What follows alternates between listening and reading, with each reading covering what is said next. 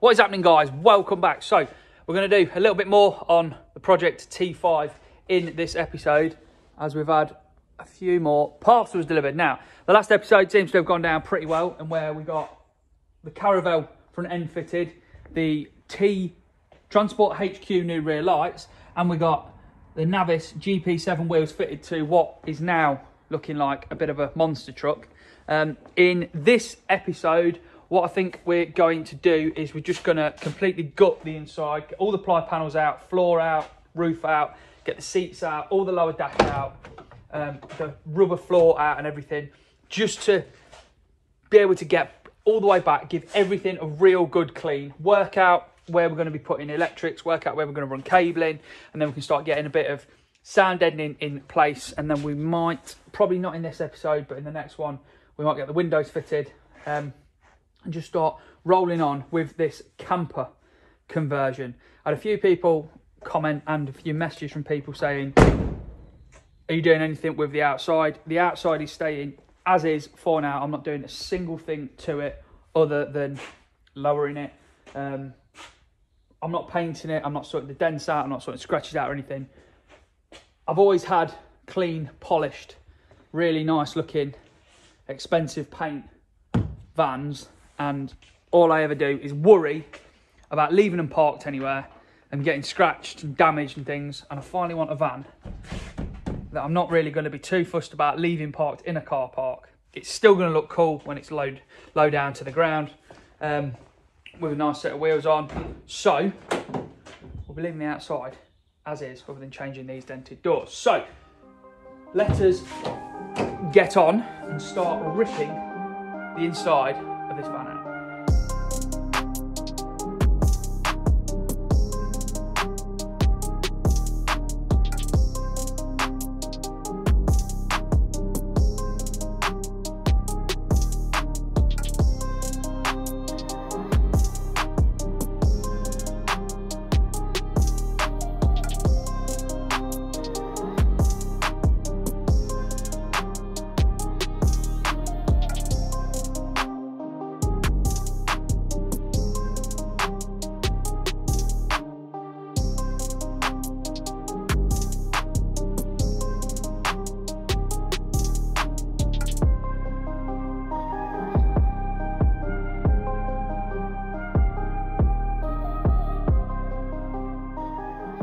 Right, we've not had a massive amount of time on it today because we've got many other things that are going on and we've got to go and do. But cart floor, mat is out, seats are out, and all of the lower dash is all ripped out. Headliners out, A pillars are out, B pillars are all out, and then ply from down the sides is all out, floors out, roof's out.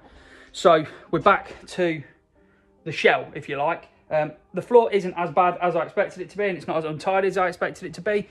But the next thing really that we need to do is get in, give it a real good clean out, get all the dust off, because nothing's going to stick to this. We've got to clean the whole of the inside of the van and make sure it is clean and ready for us to start putting sound deadening, etc. in. But yeah, I've got to go now, so that is all I'm going to get done today. We'll see you tomorrow, hopefully, and we'll get on with a bit more.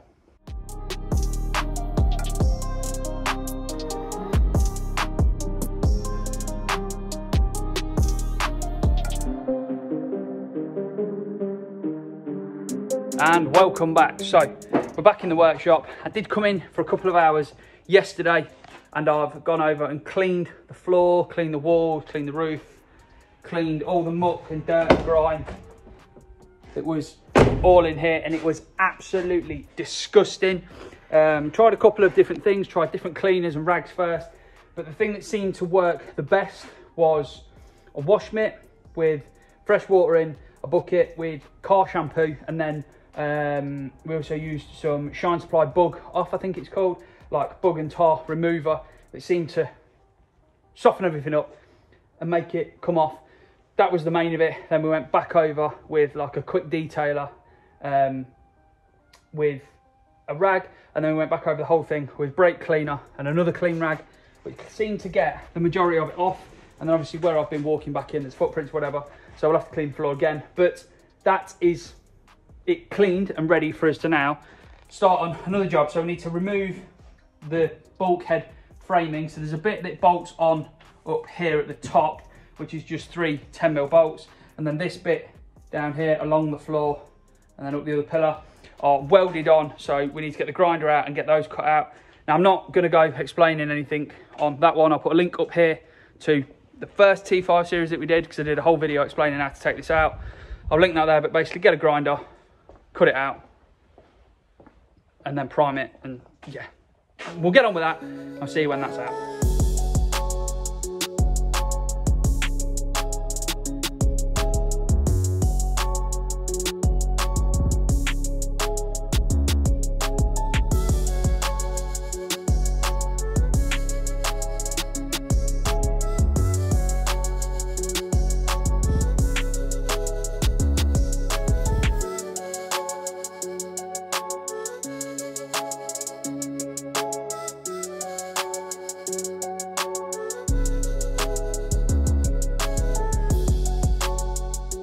So that's the bulkhead brackets removed from the van. As much of a pain as they ever are, but a job that needed to be done nonetheless. Angle grinder, hammer, chisel, spot weld drill bit, a few tools, and they come out here with a little bit of time. And you may have spotted in a few of the other shots that we've had a nice delivery from the guys at Dodo Mat. So Dodo have sponsored or supported the channel pretty much from the beginning. They supplied us with sound deadening and insulation items for the Caddy, and then sound deadening items for the Mark 1 Golf as well. When they saw they've got the T5 on the go, they contacted me and wanted to see if they could be of any help and assist us with anything. So jumped straight on that one, a few conversations, and this lovely little lot turned up the other day. So we've got some sound deadening down here, which are butyl rubber, not bitumen, as I always say. I've been told to say that one. Sorry, Mike. We've got some foam, 7mm thick and 10mm thick foam insulation, but I think it acts as like a sound deadening as well that goes on the panels. And then we've got the thermo fleece, which goes in all of the voids for all of the extra insulation. So the van should be nice and toasty once we've got, and quiet, once we've got all that lot fitted.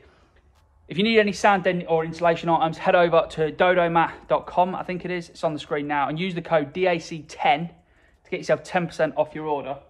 Always helps out with these van builds because they can get very, very expensive. So, massive thank you to Dodo Mat for sending me this lovely selection of items. Let's make a start on getting these fitted into the van.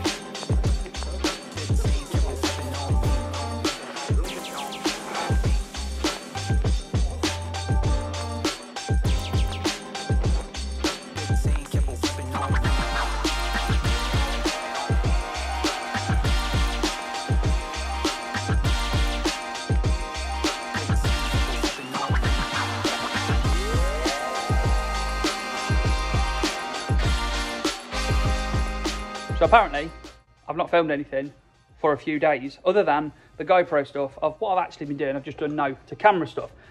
We've made quite a lot of progress. So we've got the sound deadening on the both rear arches, the lower panels all the way around the van have been sound deadened, the roof has been sound deadened, and that panel up there has been sound deadened, and we have now also put the first layer, which is the sticky self-adhesive insulation, in that panel, that panel, that panel, this one in here lower, and in the sliding door as well. And we've also done the roof. Quickly go through it. First thing is this, which is 2mm, I think it's a butyl rubber or something, sheets that go on first. And actually the sliding door's not got the insulation in yet, so this is the driver's door or passenger door. It's got nothing in. This is still just tin. Really tinny. This is just sound deadening. Makes quite a difference. And then when you get in here, which has got the insulation on as well, it's even better. So that has made a massive difference. The roof, compared to for rain and things, it's going to make a huge difference, and it is a layer of insulation already. Like I say, arches are done, in here is done. That tall panel there is done because that is going to be, we're having a tall unit there, so that'll be a full panel. That panel, that panel, and that panel and the sliding door, they're all being cut out for windows, which will be possibly the next episode. I've put a bit of sound deadening in the front on the step on the floor where it didn't have any, just to try and help quieten it down a little bit. I've spoken to Mikey and Andy at Transport HQ and said with the 2.5, one of the best things that you can do is take this scuttle area out, take the wiper motor out and sound deaden the bulkhead. Apparently it makes a massive difference, so we'll probably be doing that. And I haven't done anything with the front doors, as I just said, because I might have had a phone call about some exciting stuff for the cab, which will come in a future episode. But that is pretty much me done for the day. We've got those bits done. I've been and picked up a sheet of 9mm ply, which I'm going to go to my brother's in the morning. I'm going to cut some rips out that you bond to the floor. We've then got in that little box down there, or them 2 boxes there, wherever my finger is. That's 7mm insulation that goes on top of those ribs that are on the floor, and then your 12mm ply goes on top of that and screws down. And then we've got an insulated floor, insulated walls, and an insulated roof. We've done absolutely nothing yet with the back doors because they're an absolute mess and we want to swap them for a tailgate. If anyone is selling a up to 2010 tailgate for a T5 that's in okay condition, few dents we can cope with because we've got to paint it anyway, hit me up. If you're selling one for a reasonable price and not these prices that people try listing them on eBay for that sit on there for months and months and never sell, hit me up because I need a tailgate. Could do with the sliding door, but we're not going to worry about that just yet. Yeah, tailgate would be a massive help. So that's enough of me waffling on. That's a quick update. I'll see you back tomorrow when I've been to my brother's, cut the ply out, we'll get that fitted, and then hopefully be able to get the insulation down as well. Right, see you in the morning. And there we go.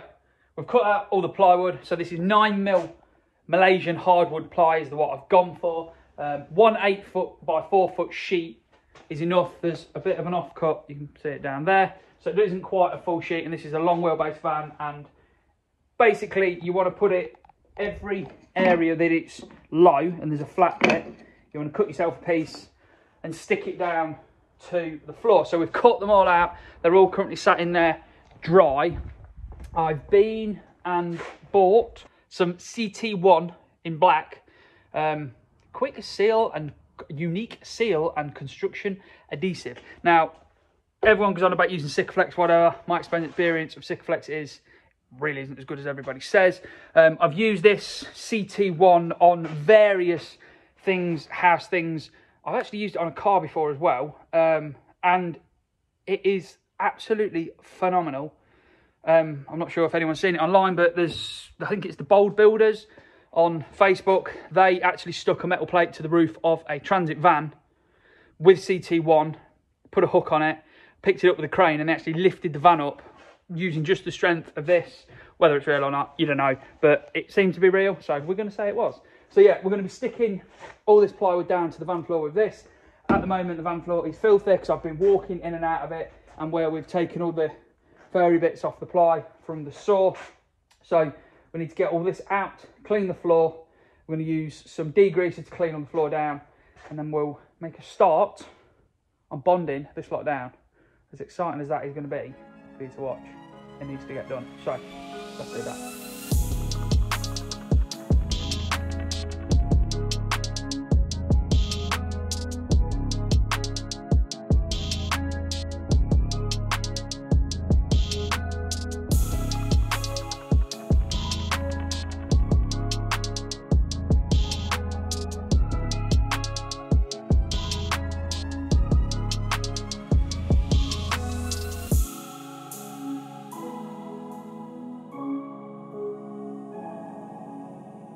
So there we go, that's those fixed down. Now, they're obviously bonded down with mastic. I don't know if you can see on the video or not, but what I tend to do is create a circle with the mastic, several of them on one piece, and then when you push it down and move it backwards and forwards to get all the air out, the circle creates essentially a vacuum and holds the piece in place and sucks it down. In my experience, it seems to work and tends to work. I've checked them, it's been 10 or 15 minutes since we did it. I've been around and checked them, they all seem okay, nothing's lifted, nothing's moved, everything's down where it wants to be. So that is that bit done. I shall see you in the morning when these have gone off, and we'll make a start throwing the insulation on the floor.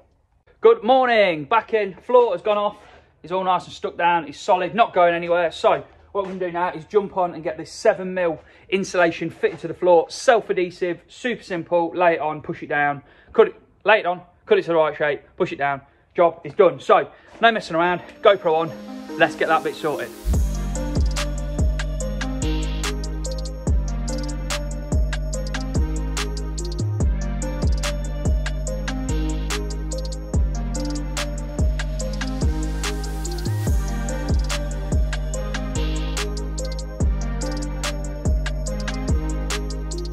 And there you go, there is the insulation down on the floor, and that is pretty much all we can do sound deadening and insulation wise for now. Rear doors we've not done because, like I said earlier in the episode, we want to convert to a tailgate. These are going to be cut out. The sliding door is off down there. I need to still do the sound deadening, the sticky insulation on that, but that's really not the most interesting of things. So that is going to be that episode over and done with. In the next episode, we're going to get these panels cut out and start fitting the windows to the van. Yeah, there's so many things that need to be in place to be able to do certain things, so there's going to be a bit of crossover in these episodes, I think. But that is that lot done. The van is insulated. I've been out and driven it when I went to pick the ply up without the floor on it. It was a lot quieter already, so with the floor down, I'm hoping it's going to be even quieter. So that's that one, guys. Hopefully you've enjoyed it, and as much as excitement as there can be of throwing insulation into a van. Hope you join us for the next one. Until next time, enjoy.